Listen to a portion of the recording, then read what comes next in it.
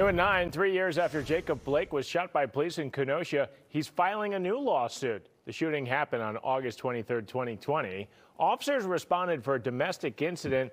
They were trying to take Blake into custody on a warrant, but he resisted, was armed with a knife, and he was shot as he got into a vehicle. Blake did survive. He is now paralyzed.